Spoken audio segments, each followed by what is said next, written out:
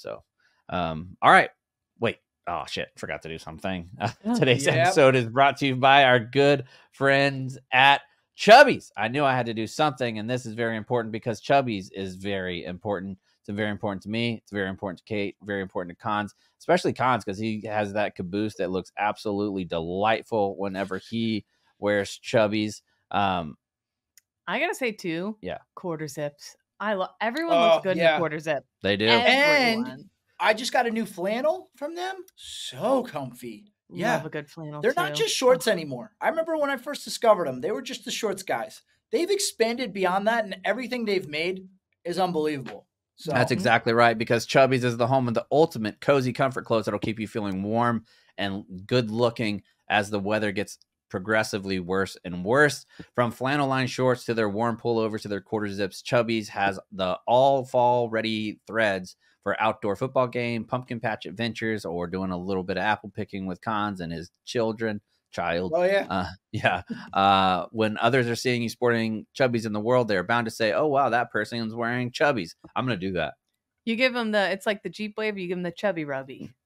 Rubby with consent. Yep. I now have respect for them. I think they're cool this fall. Elevate your style, your confidence, and your entire fundamental being with Chubby's. For a limited time, Chubby's is giving our listeners 20% off of your order with the exclusive code. Use code ZB30 at chubbyshorts.com. Again, go to ZB30 at chubbyshorts.com. Welcome back to another edition of Zero Blog 30. Today, we are going to have a very special guest. I'm excited about this guest today. Do you know who it is? Meteorologist Kate Barstool. That's exactly right. Katie Weather's here. Yeah. Hurricane ZBT rolling That's exactly right. Because who better to talk about weather than us? It's me. We all have weather apps. We do. We have weather apps, and I don't know science. How many weather apps do you have, Pons? This is a dad test. You've been a dad for like a year and a half now. Yeah. How many weather apps do you have? I have two. I have the standard weather app. I learned that gets fed by one of the other weather apps I had, so I deleted that. So I have just the standard Apple weather app, and then I also have AccuWeather. No free ads. Okay. Kate? I just have the basic one that comes on my iPhone, but I love when you're in an office and the weather bug alert. Remember the weather bug? That's one of mine that I have. And everyone is all of a sudden in a flutter. It's like, what's happening? A big rain's coming. Ooh, yeah, it's very exciting. I have some special weather apps. I have Weather Bug that you already mentioned. Yep. AccuWeather, which I think is the most accurate of them all. I have Weather Underground. Whoa. Yeah. The Weather Channel app. And just the regular old Apple Weather. But I have a sixth one that's kind of like the fifth safety rule that's undefined. Our old producer, Kyle.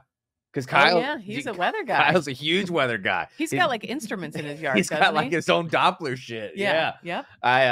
Whenever that hurricane that we're going to talk that came through North Carolina about 2 weeks ago now, whenever it was coming, because he lives in North Carolina, he lives like pretty close, like about 45 miles from where everything went down, maybe a little bit further than that. But I was like, are you good? He's like, I got everything up and running. I don't think we're going to get that much. And he was pretty correct in how much he predicted that they were going to get and how much they got. Yeah. Weather guy. Big time dad move. I would trust Kyle. If I had to pick people for a deserted island who I think Kyle would be one of my picks. He's a fantastic choice. Things. He's a Leatherman. Yeah. He's a Leatherman as a person. He knows what's up. If you need to open up a bottle, he's your guy. Swiss Army knife of a guy. Yeah, he's got some stabbing materials. He's got some stuff that if you got a big old splinter, he can pick it out. But the real guest today is Donnie, because you have a big announcement coming at the end of the show. I don't know if he's going to come on or not. Oh, never mind. Just kidding. I do want to talk about it at the top of the show. I'm very excited. Me and Donnie Duds, if you've been following Barstool for a while. Our travel guy. He's the travel guy, lived in China for a long time, been to over 70-something countries, and he is going to be having a baby. So we are going to start. It doesn't really have anything to do with him starting a baby. Just do that in there because I was wondering why you mentioned that. He's got to make it harder to start. You know what happens when you have a baby? You start another podcast. Yeah, exactly. Just add to your workload. That's the way to do it. That's exactly right. Well, what's it called? So me and Donnie are starting a show. It's called Drop a Pin, and the premise is going to be like a podcast travel show, but it's going to be talking with a lot of his friends and like fellow content creators that have done travel stuff and have gone abroad a bunch. like our first episode. And I promise it's not going to be heavy. Like we do a lot of heavy news on ZBT, but we're going to do a little bit less there. Not on the first episode, though. The first episode, we interview a guy named Sam, who's been to all 193 countries in the world. Yep. Every single one. And on one of his last ones, it was like 170 something. He went to Syria, got captured after he had been in the country for 2 hours, standing on the side of the street. And there was a whole thing of people coming out, ski masks, guns, grabbing him, throwing him in there. He didn't know where he was going to go. Ended up being like in an underground prison where he didn't speak to anybody who spoke English for at least 6 weeks. He's not exactly sure still. But we talked to him about his story, and then we get into Syria. We also talk about, and then one of the other upcoming episodes, Donnie's trip to the Yucatan and Mexico, where he went on a guided mushroom tour with, I would love that. With the person who's it's the grandson of the person who started the psilocybin mushrooms in North America and really all over the world 130 years ago. And so that story is fascinating. We talked to a dude who's like a shaman. He's trying to get me to go exercise my demon. So it's just it's super fun. Yeah. And then we're going to do little stories like Nick and KB are going to come in and talk about Wheeling, West Virginia. So it's going to be anywhere in the world. The show is called Drop a Pin. It comes out on Monday. So make sure that you go subscribe there. It's going to be hosted on his YouTube channel, which is called Donnie Does. The Wonton Don, if you type any of those into the YouTube search bar, it'll come up right away. If you want to get an idea of who Donnie is, if you just listen to ZBT and you're not exposed to a whole lot of other Barstool stuff, he does an documentary, I think it's pinned to the top, on the mole people in Vegas. It's fast. It's got millions and millions of views. Yeah, I think it's got like 20 million views or something. The underground like mole that. people who live in the sewers of Vegas. And he does his travel in like a kind, compassionate, not exploitative kind of way. Yeah. Even the mole people in Vegas, it's not like, oh my God, look at this. It's like really fascinating and well done. And he's one of those people who can just fit in wherever he goes. He's just so cool as a cucumber, and I think cool dude. I think a word that describes Donnie to me, two would be adventurous and curious. Yes. I was thinking curious. I was thinking that there's one word. It's just, he has a curiosity about him that really shines through in everything that he does. And to your point, Kate, that's what made me think of it, is it's never exploitative and it's always just very fascinating.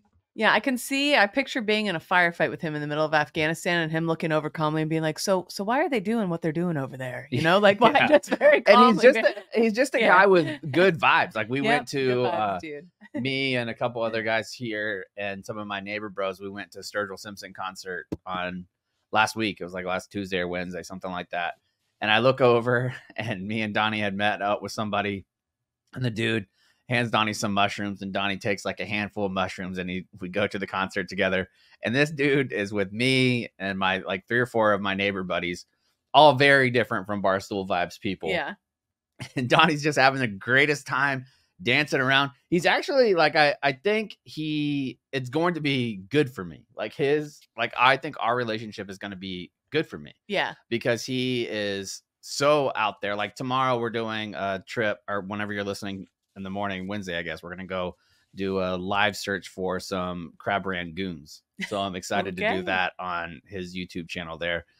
Anyways, I'm excited about the show episode? On October 14th. And it's called Drop a Pin. Awesome. And if you listen, I know this podcast, we haven't called you in a long time, baby girls. Oh yeah. But Drop a Pin, listeners, the pinheads. Absolutely. That's a good one. Yep. Love Dap them up. Yeah. Drop a pin. I love it. So make sure you check that out. All right. It'll be fun. I'm excited for you. I love it. I can't wait to listen. Yeah, I'm excited too. All right. Okay. Let's get into it. Let's get into it. Weather. Yeah. It's a whole thing. That fucking It's a whole I'll tell you what. It is. But obviously, it's been pretty much the top story in the news right now in many different fronts because of Hurricane Helene that came through the other week. And now this next hurricane that's coming through. What's the name of this one again? I just Milton Tough. Milton is coming towards Florida. Was a Category 5. It's Category 4 now, which is still incredibly strong. But basically, it's looking like absolute disaster is heading once again towards the country. So I wanted to get into it and how military bases are responding. I have some stories about Fort Eisenhower after Hurricane Helene, a real poopy story. A lot of a poop-heavy story. Yeah, getting back to our roots. Coming out of Fort Eisenhower, and just how different military bases handle these kind of things. But first, I have 3 different times weather affected the outcome of a war. Oh. Let's get into it. Number 1, cold. And I feel like as soon as I say this one is so infamous that you can pretty much guess what it is. Napoleon's invasion of Russia in 1812. He was looking to expand the French Empire, and he was like, let's head up into Russia. We'll shit all over him. Wrap this up by fall. We'll get out of here. So him and his troops head on up into Russia, and Russia keeps retreating. He's like, these pussies, look at these pussies. Sacre bleu, they keep retreating. Le petit fromage, they go to retreat. So they continue chasing the Russians deeper into Russia. Napoleon, that was a trap. That was a trap, pal, because fall came and went. And by the time winter hit, his troops were so deep, there was nowhere they could go. They got stuck. More than 300,000 men died. And That's most of it so many was due to cold. That's and not, double the current amount of people that are in the Marine Corps. Russia also lost around 200,000. So like even at their own game, they kind of, but 300,000 men, it was a failure. It stopped his whole march across Europe. And when he came back, he got exiled to the island of Ibris. That was his second exile. Oh, He okay. got, so anyway, similar thing, 1941.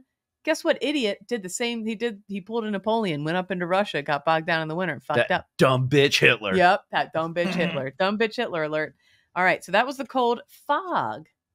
And this was a classic. This was like his primo move. George Washington was a huge fog guy. People don't realize that. Yeah.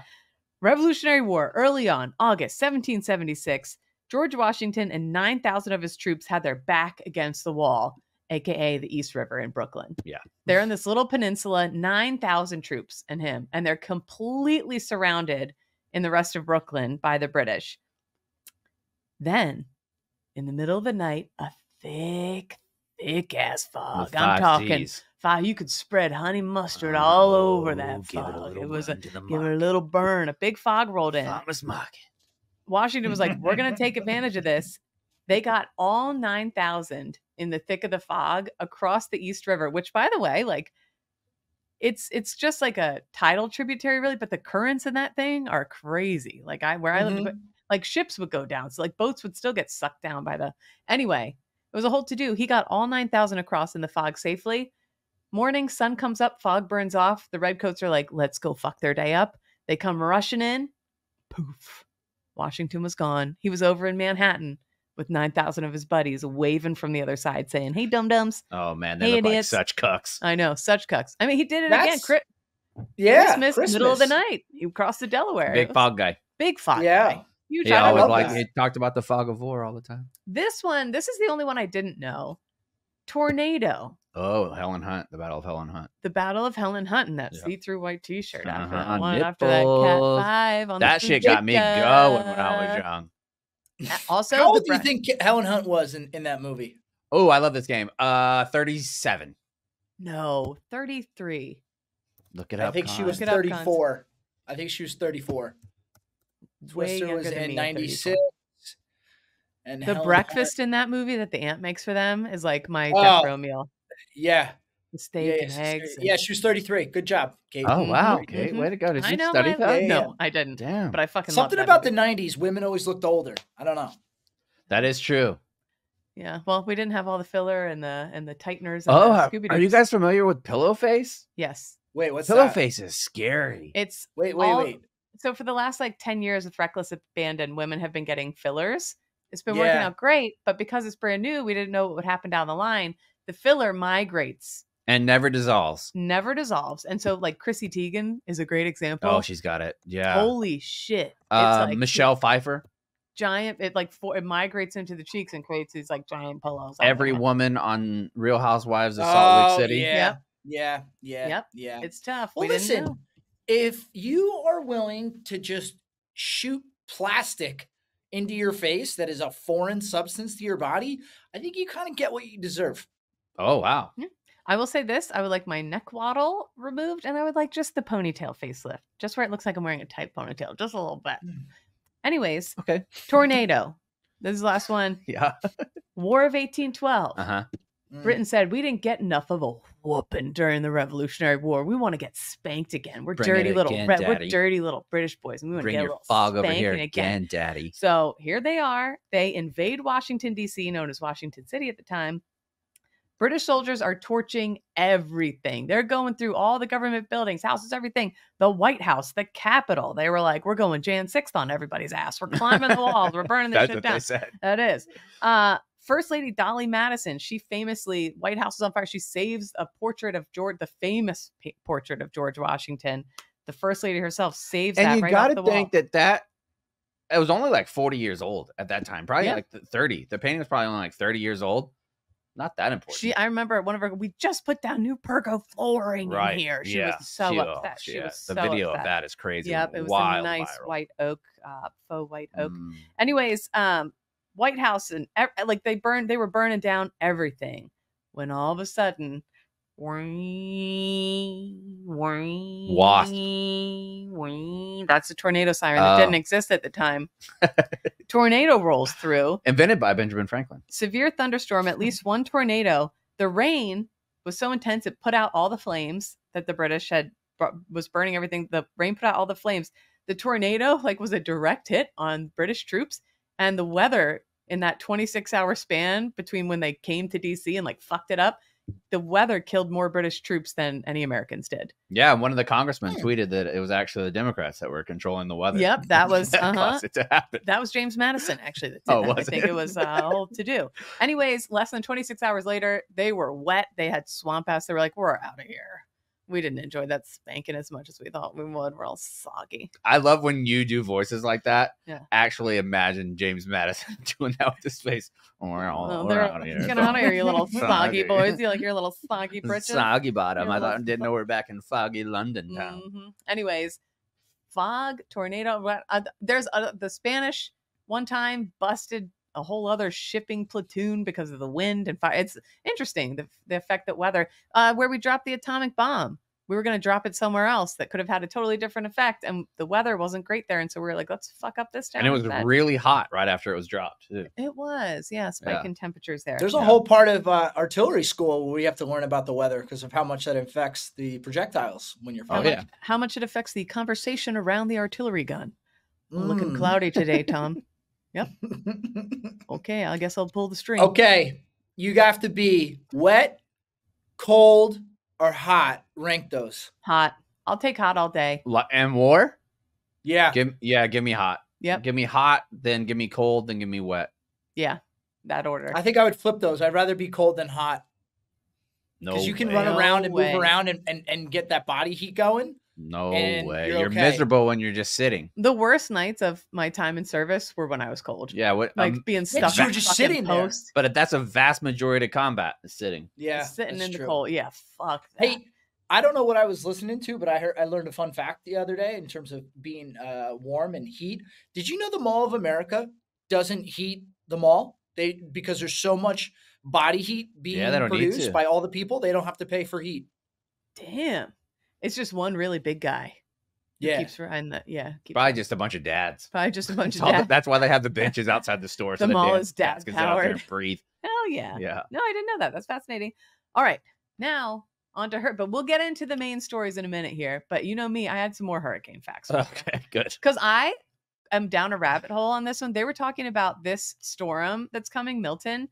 The pressure on the inside is the 5th craziest atmospheric drop that there's ever been in the history of all what. Yeah, the one guy from Miami, he was like a meteorologist from Miami that'd been there for like 40 years. He got a case of the weepies. He started crying when he was talking about it. So I went down a rabbit hole on how crazy this storm is. Quick hurricane facts. Did you know, when would you say the first, because you see the military planes that fly into the hurricanes. When was the first time you think we did that? Well, I'm going to say it's we can see.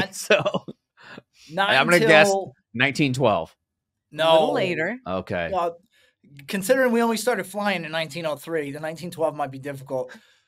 It's on the sheet. I'm trying to have I'm not looking at the sheet. I'm not cheating. I'm not cheating. I'm not looking at the sheet. I only got one screen to work with today. I'm going to say 1979. 1943 during World War II. Oh, wow. And can you imagine that? 1943 plane technology and then being like, okay, you guys have a special mission today. Surprise. I mean, the people in 1943, you've only had planes going for 30 years at that point. And we're talking like from what we masters of the air and this. Yeah. The people in the 40s must have had iron stomach. Crazy. Yeah. My grandpop was a flight instructor in the Army Air Corps, and they lost more people just training than they did in the war. Like, it was crazy how many people they lost, like, because of the planes, whatever. Anyway, yeah, that had to be tough to be the first one tasked to go into a hurricane. Like, you're going to go find you a hurricane. We're going to do what now? What? Wait, You, I mean, 1943, you haven't seen a radar that what No. it looks like, how big it is. This thing now, the one that's in there now, is almost the entirety of the fucking Gulf of Mexico. Yep. It's That's huge. so large. I bet a post-hurricane flight cigarette is so good. You land, you get up through right in the eye. Or like a mid-hurricane nut. Yep. Oh, for sure. I'm sure they're Yeah. drinking it up there. Fuck, Anyway, yeah. we routinely fly planes and autonomous drones into these storms for research. I guess that's part of where people get the idea that we're creating them. They're flying the drones in there, dropping water bombs that make them bigger. Now, Anyways, we've never, you know me, Yeah. I don't like to do a whole lot of making fun based on regional diction and the way people say things. yeah, The way that you say storm is insane. storm. Where Storm. where does You're that adding letters into Yeah. that word that don't exist. Storm. your storm? There's no U in the word. It's a one syllable word. Storm. Yeah, you're adding a U and an M. You're adding a syllable. Speaking of hurricane eye, you guys are going to get a black eye if you keep Oh, this up. shit. Storm. Get out of here. Okay, here's an interesting Storm. fact. Hurricanes, obviously, they shift the land and the winds, blah, blah. They routinely unearth shipwrecks. Just a couple years ago in Florida, a major, Cool. like an old-timey, like piratey ship, wooden ship was unearthed. And people were like, holy shit. And all kinds of crazy shit washes ashore. Hurricane season in the Atlantic goes from June to November, but hurricanes have occurred every single month of the year except February. Didn't know that. The most tornadoes spawned by one single tropical cyclone was Hurricane Ivan, 120 twisters in 2013. Whoa. So it's not just a hurricane, it's like a twister factory sometimes inside of them. Looking at the damage from Helene on the hills of North Carolina and like the paths of, I'm like, there had to have been just like twisters everywhere. According to the University of Utah, a large hurricane releases the energy of 10 atomic bombs every second. The heat Jeez. generated by the average hurricane is the equivalent to 10 megaton nuclear bomb exploding every 20 minutes. That's how much crazy energy. And they said this one was hitting its limit for how much water it could soak Yeah, up that's why and the guy absorb. was crying yesterday. Yeah. He was like, if you had mathematical equations and I was teaching a course on what's the worst case scenario, this storm is the worst is case the worst scenario. case. So hopefully it weakens a ton. But anyway, this comes to us from Jeff Skogel. I always fuck up his name at Task and Purpose. He's been on a heater lately, by the way. I would like to see more episodes of Between Two Heskos. As a second major hurricane barrels toward the south, the Pentagon has been tasked with pre-staging high water vehicles and helicopters for search and rescue and transporting relief supplies and troops in central Florida after Hurricane Milton. I imagine the logistic bubbas, especially those with a little dash autism, are like that meme of the uncle peeking out from behind the tree. They're like, oh yes, here we go. This is my time to shine. This is like a logistic bubba's dream to prepare for this shit. Or sister. Thank you, or sister. Yeah. The preparations come as close to 10,000 soldiers and other service members are deployed to relief efforts of Hurricane Helene in western North Carolina, Tennessee, and elsewhere in the storm's path. Over 10,000 troops right now already helping clean up that storm. Milton became a Cat 5, the strongest type on Monday, but is lessened to a Cat 4, still incredibly powerful. Based on its current path, it looks like Tampa, which is home to MacDill Air Force Base, is going to take the brunt of that storm. That's for CENTCOM, right? Yes, and that's Yes, for it is. U.S. CENTCOM Central and Command. JSOC. Yeah. Yep. SOCOM. And so I'm guessing, too, they're getting all the planes out of there. They're getting like anything and everything that they can, getting the fuck out of there. A mandatory evacuation of the base was well underway on Monday. It seems they've got a much better hold on this situation than what they had over at Fort Eisenhower, Georgia, when Hurricane Helene rolled through. And I want to get into that real quick. Fort Eisenhower, Georgia is home to Cyber Command, many MOS schools and other training schools. So you have a lot of brand new young troops, like barracks just packed with new boots. Okay. Mhm. So There's a couple posts here that I'm going to summarize, but here's some posts from soldiers who are actually on Fort Eisenhower after Helene rolled through. The base lost power and running water. Only the hospital and specialty buildings have backup. No commissary, no chow halls, just MREs and a water buffalo. Privates lined up at food trucks because it's the only real food they can get besides MREs. Permanent party folks told to evacuate. A buddy of mine's cadre popped smoke and didn't ensure all students had gas or even places to go. So like some of the leadership just dipped and left their students hanging. That's hard for me to believe. Well, I read many other reports from there of this happening. And I saw where some journalists were reaching out and Fort Eisenhower, like PR was like just hanging up on them. Like apparently a bit of a shit show. As soon as power was lost, they should have cut everyone loose, but they kept them until running water stopped. And then took 6 hours to finally let people leave. I saw posts. That seems more realistic. I saw posts during the storm of troops still stuck at work, being as like the parking lots are flooding, being like, because everybody's scared to make a decision. Yep. Like that is a tale as old as time. Like you have somebody like, dude, you're a battalion commander. Just make a fucking decision. Right. Just make a decision, dude. And even if it's the wrong one, say it was the wrong one. Yep. Sorry, I let them all go, but I'd rather be safe than sorry. Right. They boast so much about being the cyber center of excellence and how much money is dumped into the post, yet they couldn't afford basic 10K generators. They've handled this hurricane like hot garbage, zero planning, zero accountability. And like they said, no generators, there was no plan for an area that could be hit by hurricanes. There was no plan for a ton of students. Mm-hmm. Somebody else was talking about Garrison having zero idea what was going on. How are people supposed to take care of their families when there's a constant back and forth on the plan this week? So they're saying, I was reading this all over, like leadership just did not know what was going on. And people were just waiting for word and not getting it. And then how this often one. Does Fort Eisenhower, deal with hurricanes in that part of Georgia?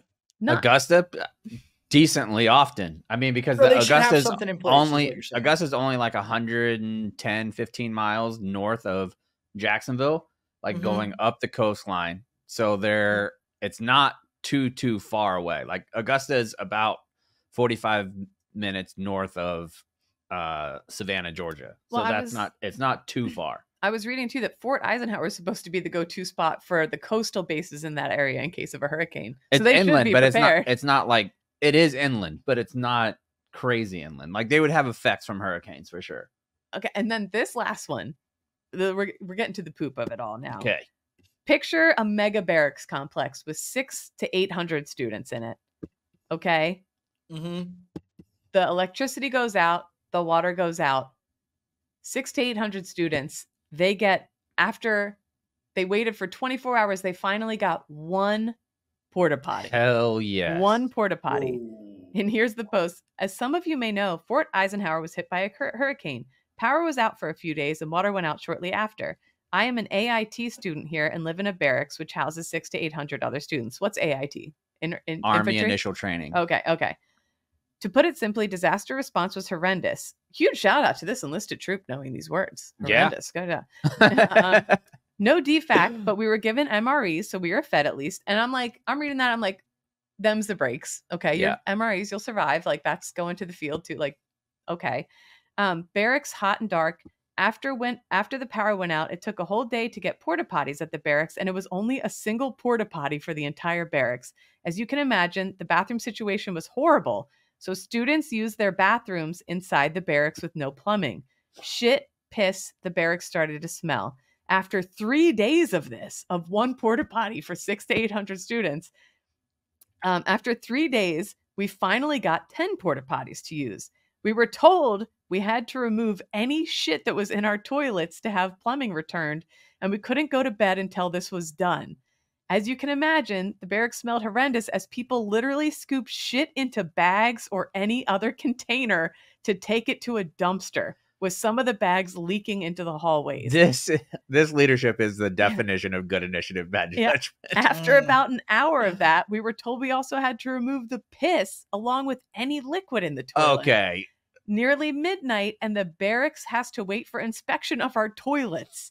I'm kind of shocked this is something we have to do as we're getting introduced to the army. Blah, blah, blah. Can't even get drinking water because the tank goes empty. They're saying the the water, as soon as a new water buffalo comes, there's so many thirsty people that there's still a long line of thirsty people once the water buffalo is empty, like not enough water.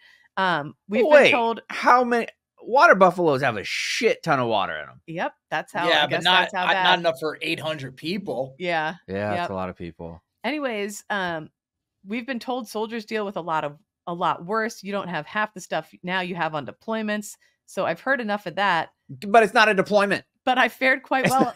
You're in Georgia. And they're saying, like, I get that. And I fared quite well up until I had to scoop crap into a bag. And I hope I don't run into that later in my career. And they provided proof. Like some of the group chats. This is from leadership. Piss needs to be removed as well. Scoop it by any means necessary and dispose of it. But like they don't get I like this one on this one because the screenshot that Kate showed, it just says at everyone. Yep. Like everyone needs piss to be removed. Mm-hmm. If you plunge it, it should allow to flush enough for it to be clear. Everything needs to be out of the toilets, piss included per DS. What does that mean? How do you fucking get piss out? If you need tools, DS said like he has cups? Scoops. They're providing scoops. Like that's crazy. You don't need piss to come out to fix a toilet.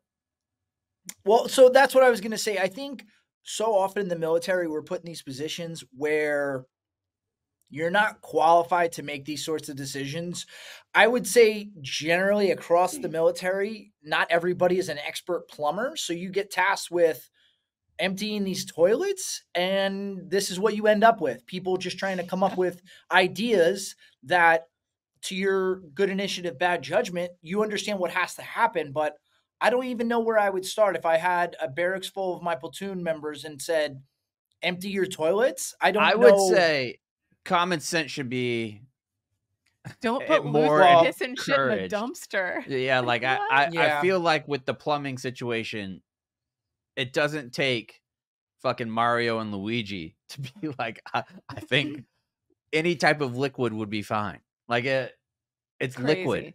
Crazy. Mm-hmm. But Like I understand solids, even like you don't have to remove poop for the plumbing to begin to work. It's a mystery. I don't know. I also read I wouldn't recommend getting everybody on radio and being like, all right, everybody put those dick skinners right on that flusher right damn now. And then doing everybody a mass flush at one time. I don't think that would work. No. But piss. You could flush with piss.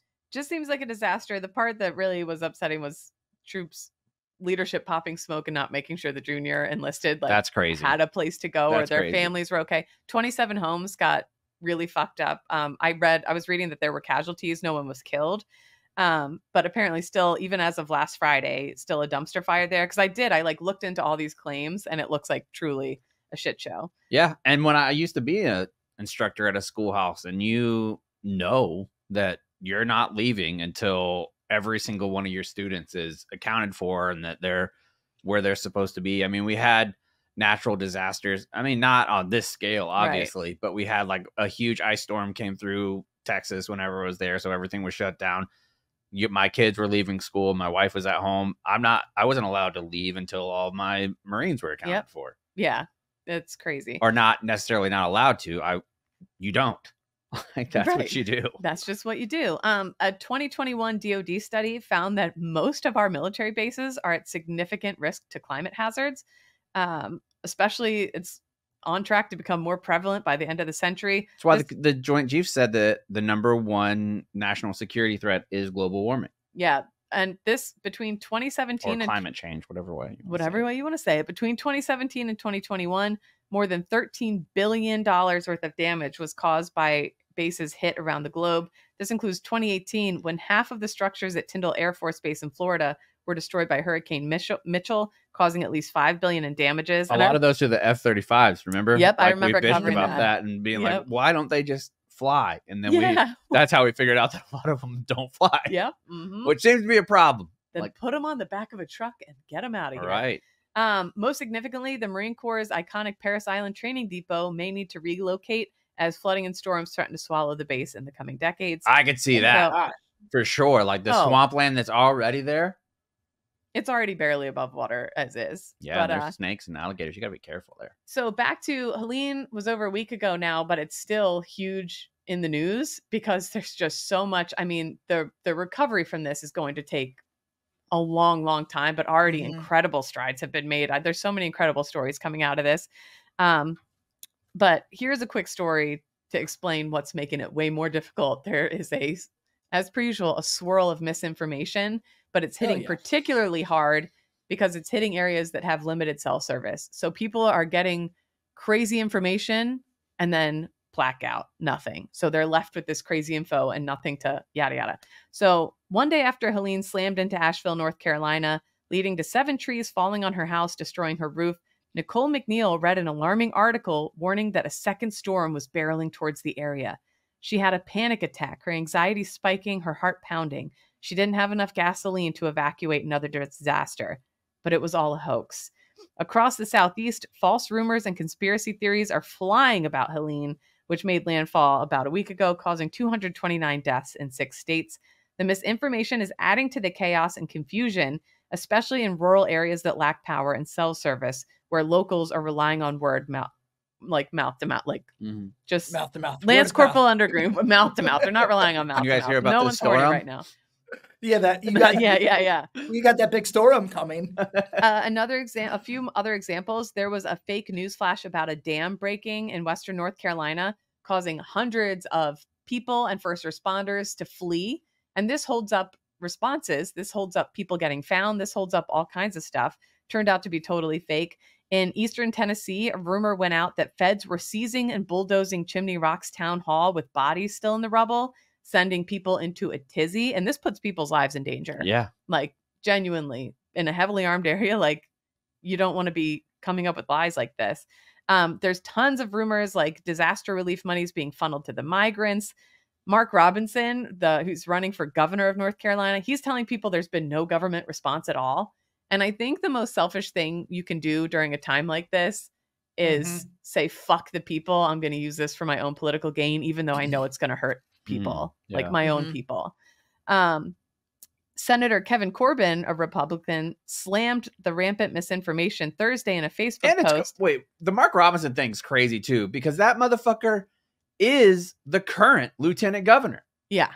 Like, in that state. And he's saying what do you mean there's no... Well, lieutenant governor, fucking do something if that's the case. Right. And even on both sides, there's Republicans saying, like, cut it out. This is hurting us more than it's helping us.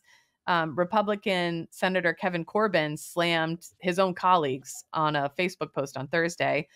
I was reading too. It's interesting. Human psychology helps explain why all this misinformation and fake claims and fake stories gain traction.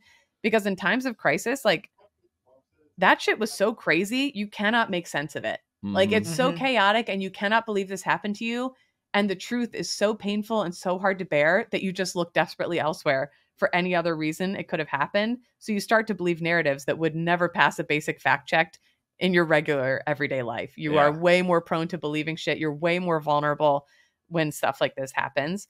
FEMA has even had to update. They have a webpage now where you can seek to dispute. You can look, they're like keeping up with the rumors. They have a webpage where you can go, here's all the rumors. Here's like actual fact checked articles to show you. In the heat of all this, somebody that has dedicated funds coming from a salary for FEMA had to spend their time creating this website because, and let's be honest here, the Republicans are doing it. Like, this is by and large Marjorie Taylor Greene. You have Trump that was saying it. You have the fucking lieutenant governor that was saying it. Marjorie Taylor Greene saying that the government is controlling it in an attempt to have Republicans be ostracized in Western North Carolina and not be able to vote. It's a democratic principle. This shit is crazy, man. Like, it is their people that are doing it. It's the Republicans that are doing it. And I don't maybe there's 1 out of every 10 is doing it as a Democrat, but phrasing it as a both sides, which a lot of the mainstream media is doing, is ridiculous. Yeah, and because it's not. As I said, like, that Republican senator, he's not the only Republican calling it out and saying this is fucked up. Like, it's even Republicans are getting frustrated with the Marjorie Taylor Greenes. They're saying, like, quit muddling in my fucking state while we're trying to help people. Right. It's making me crazy. Brian Kemp, the governor of Georgia, doing the same thing. Like, he's out there calling it out. But there is definitely Republicans that are saying stop it. But the primary actors of doing this are Republican officials. Yeah, people using it for political gain. North Carolina Department of Public Safety has had to do the same. And they're writing that authorities are working around the clock to save lives and provide humanitarian relief. FEMA also said in a news release that federal aid has provided $110 million so far. More than 700 of its staff are on the ground in North Carolina, 1,200 search and rescue, plus 10,000 troops. They're adding another 500 additional troops.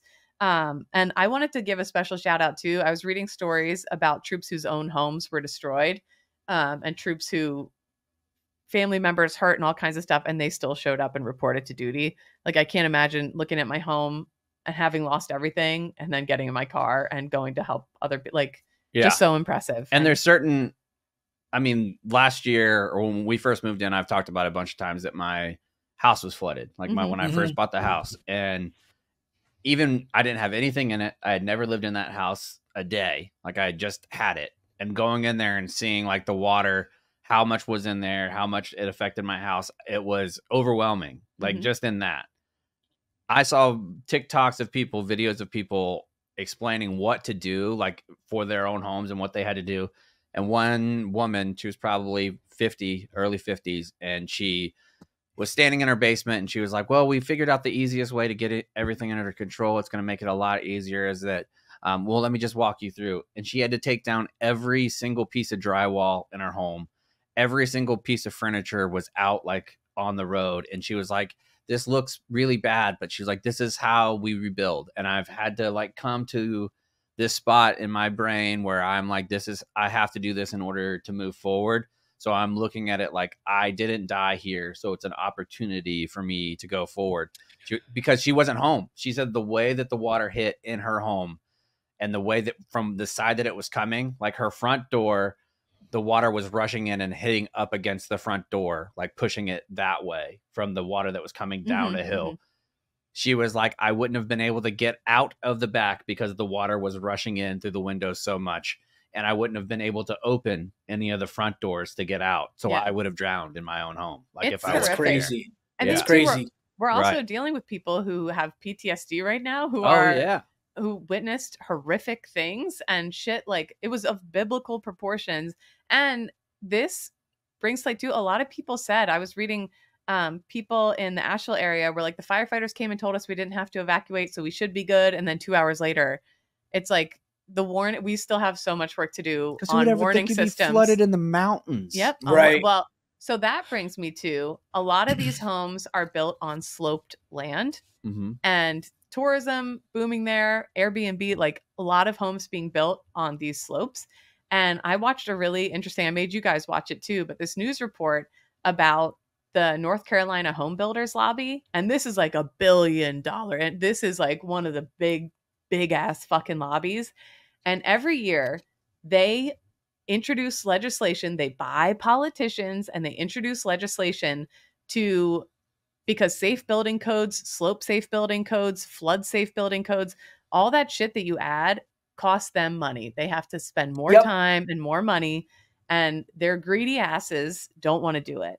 And so they have fought so hard for years and years and years, and it's being called out now.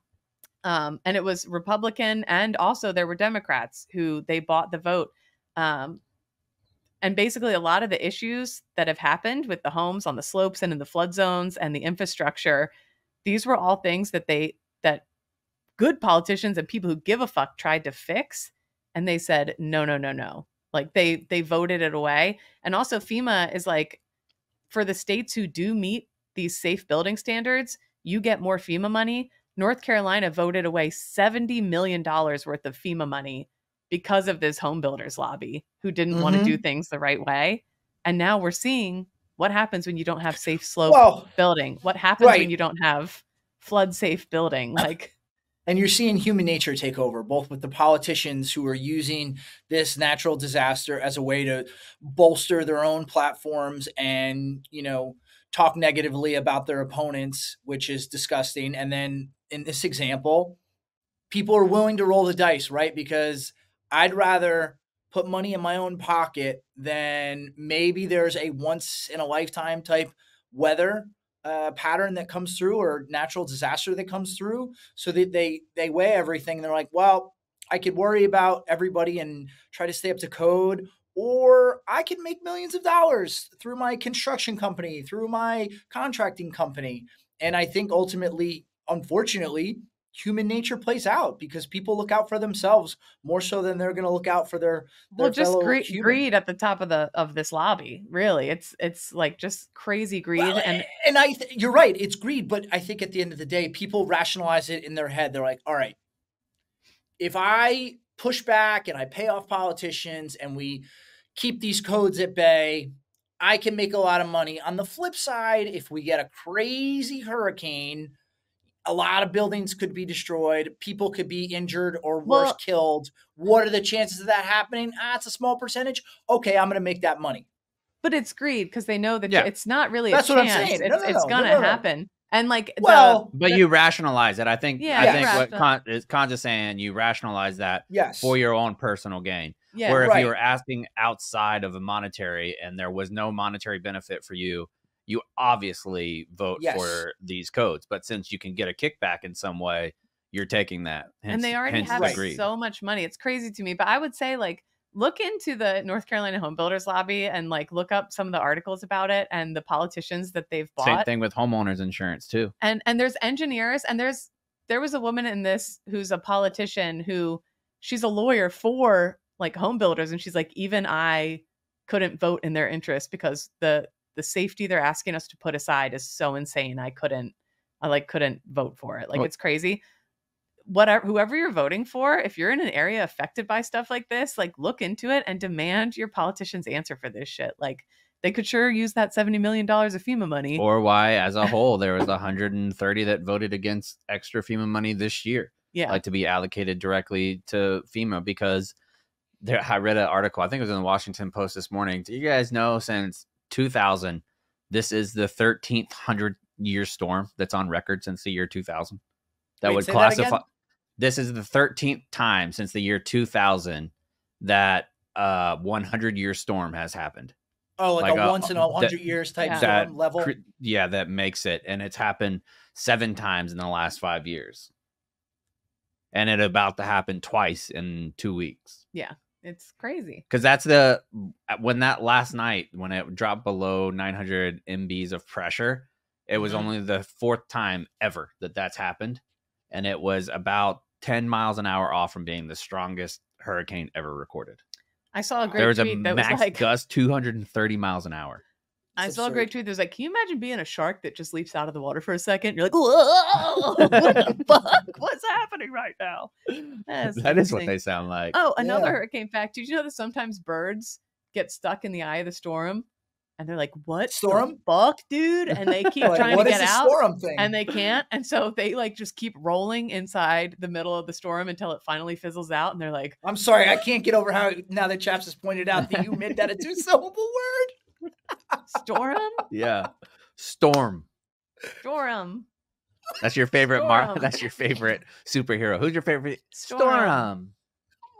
Fuck out of here. Anyway, I just thought that was like super, because I guess I didn't think about, I'm watching the devastation in North Carolina and elsewhere, and like I didn't think about how politics plays into it that way. And especially now watching all the politicians point fingers and who done it and how could this blah blah blah, and it's like, it was you guys.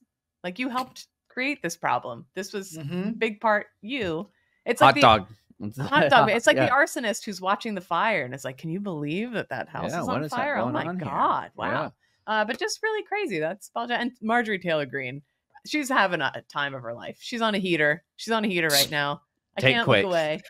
She's got a lot of take quakes, and I can't stop watching. So, she's the person, whenever she opens her mouth, that reminds me, man, really anybody can get themselves elected to Congress, because the shit that comes out of that woman's mouth is a level of brain dead that I didn't know could exist. But more than 50% of people in her district vote for her. Yeah, I know. How do you look at those people, like Matt Gaetz too? That's where like my wife is from, Matt Gaetz.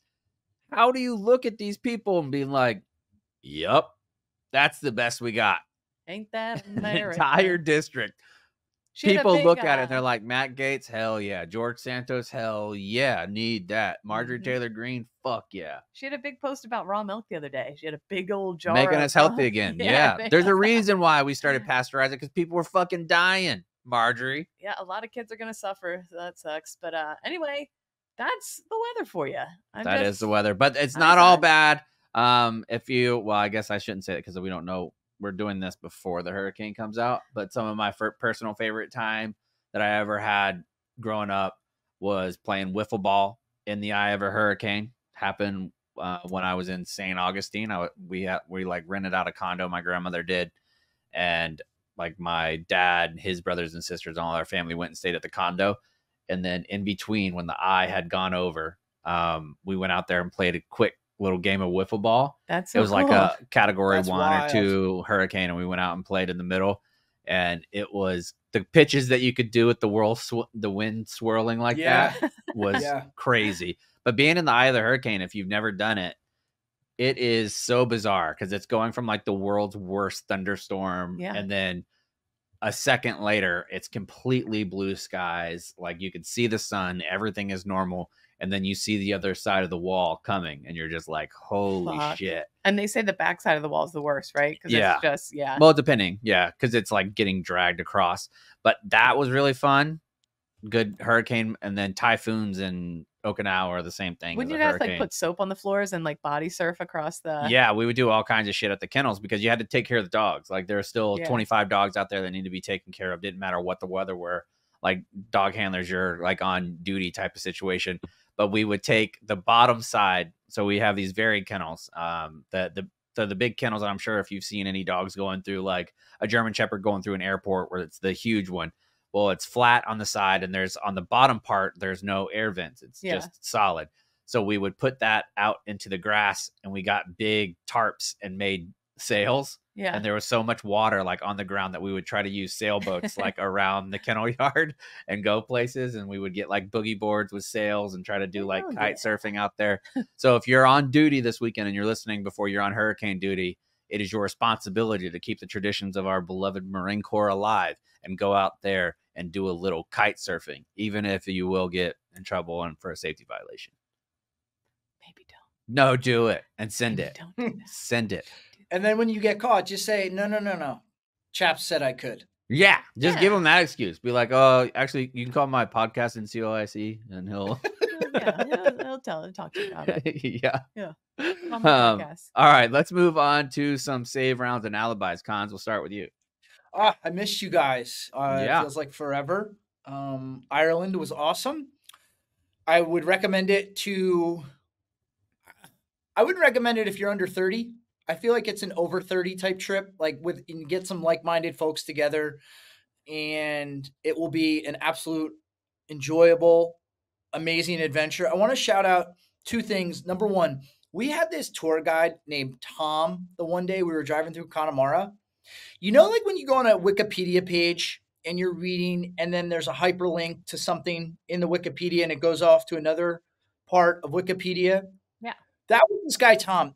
I'm not kidding you. We were in the car, on and off for 6 hours. He talked the entire time we were in the car. His knowledge of Ireland from every facet, whether it be trade, business, culture, it was super fascinating. He's like, oh yeah, up this street, that's where Secretary from your Veterans Affairs, Secretary McDonough, his parents have a house up here. He knew where everybody lived.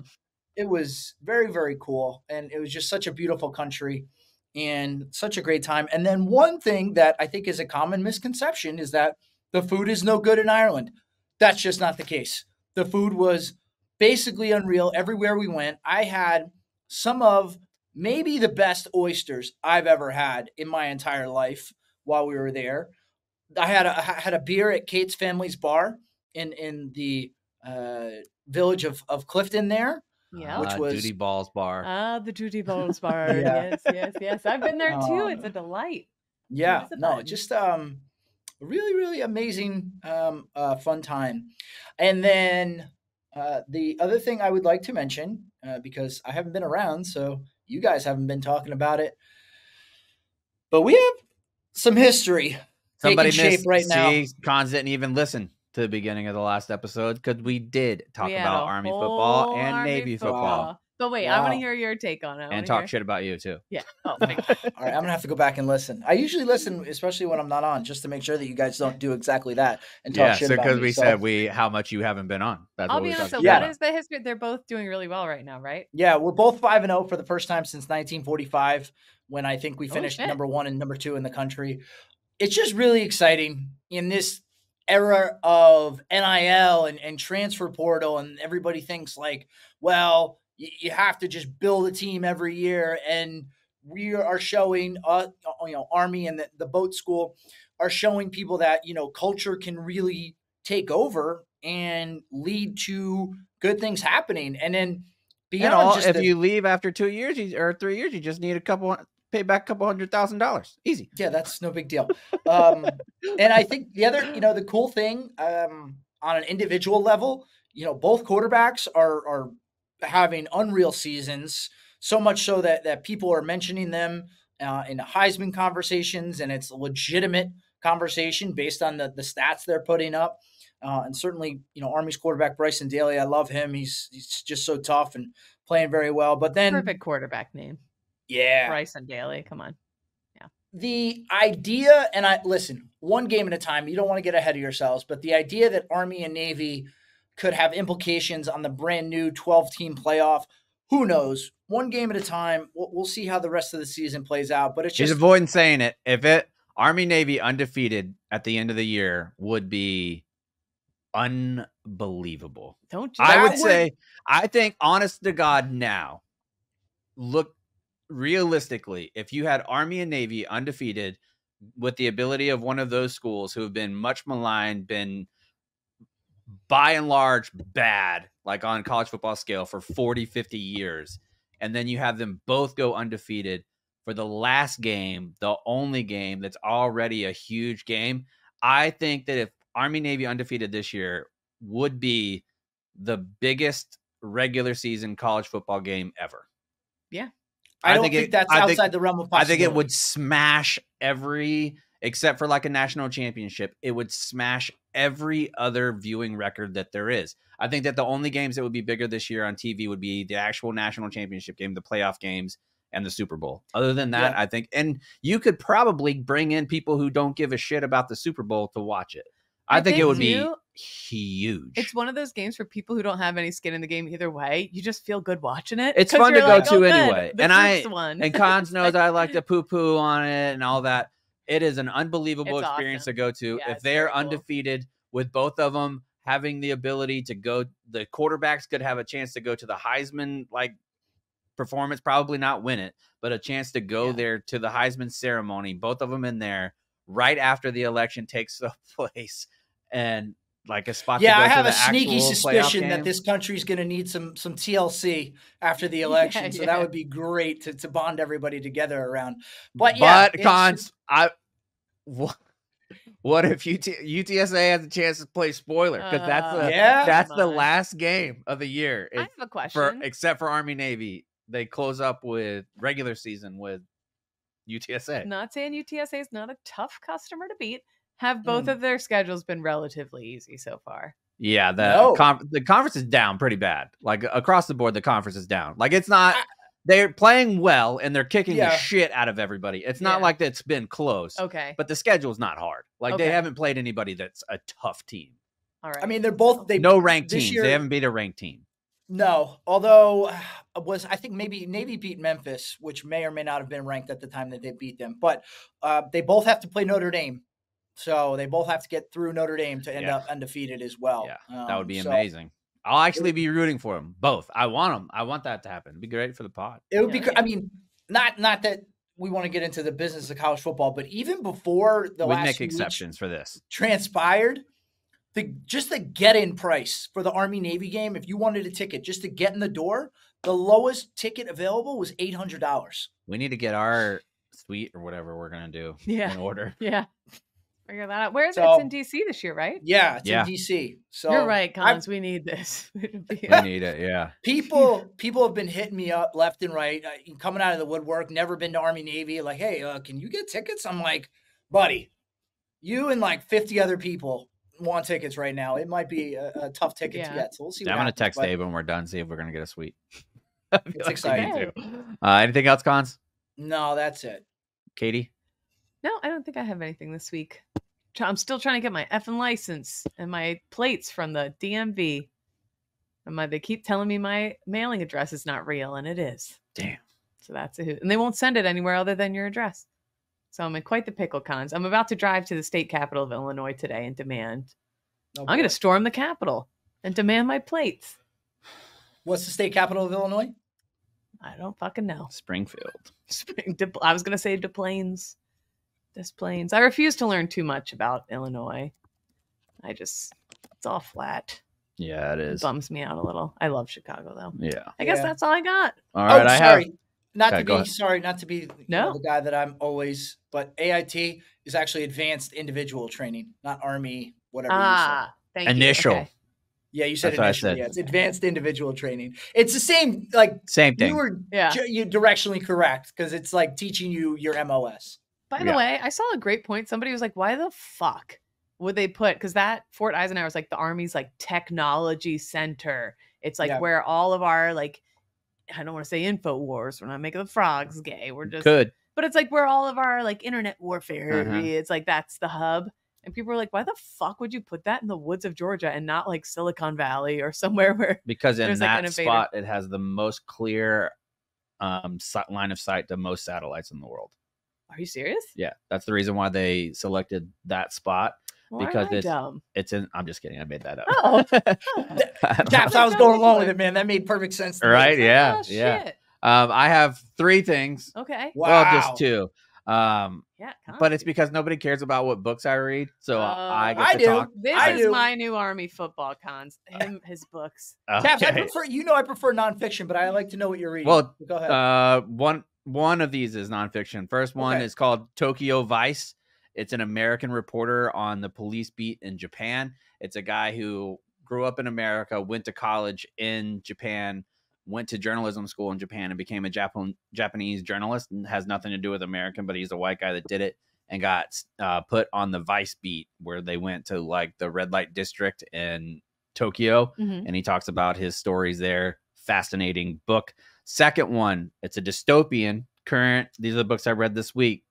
Dystopian novel. It's called Tender as the Flesh. It's about Ew. if there was a huge virus amongst all animals and the animals got force killed everything because it was having like a pathogen that was killing humans, then people get so used to having no protein that they eventually come up with a way to morally rationalize eating people and like coming up with like the different cut names. It's fascinating, the perspective there. And now I'm just started last night, but I'm like almost halfway done. John dies in the end. I really believe that this is a book. If I was going to write a fiction novel on like in the style that I used to blog all the time, this would be the book. It Okay. makes me laugh out loud. John dies in the end. John By dies in the whom? end. David Wong is Okay. his name. And Okay. I absolutely love the book so far. Chaps, But- how do you decide? What's your process for picking out? All right, I'm going to read this next. It I'm used to interested be to hear how people pick books. it used to be a lot more involved because I didn't read that much. So I was like, if I'm going to pick out a book, I got to go through and pick out a fucking banger. Like where the reviews got to be like 4 or 5. It's got to be the type of like writing that I like, the type of protagonist. But now I just like, oh, that's kind of interesting. Cool premise. But I think, which is kind of freeing because I don't have to find something that's going to be like incredible. If I don't like it that much, Yeah. then in 3 or 4 days, I'll start a new one. I ordered that bird so book. that was going to be my Oh next yeah, I question. gave you that recommendation. I Mhm. thought it was going to be. If good you one for get into a book and you don't really like it, will you put it down? it depends. If I have like if it was recommended to me by a friend or something, then I'll keep it going. But I have a 50% threshold. Like if I Okay. get through, depending on how much, like Count of Monte Cristo is like 1,800 pages. And there was several times. If I wasn't like 1,300 pages deep into Count of Monte Cristo, Maybe like, I'd have been donezo with that bad boy. yeah, Mhm. no, I don't have it in me anymore. Yeah. But I did a check. I did about 3 weeks ago. I did a 6-month check since I've been reading every day a lot. And my memory scores went up 12 points. Holy shit. Yeah, it's on a 100-point scale. My memory, Okay. my It feels memory, like it's a lot. my memory Yeah. before was like around 50%, and now it's gone up.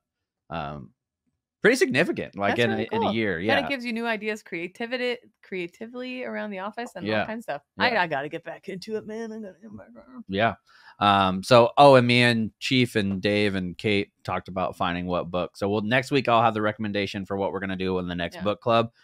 Thanks for the response on the one with Teddy. That was great, and people are enjoying the book too. I've gotten a lot of messages that people have really enjoyed the book too. Good.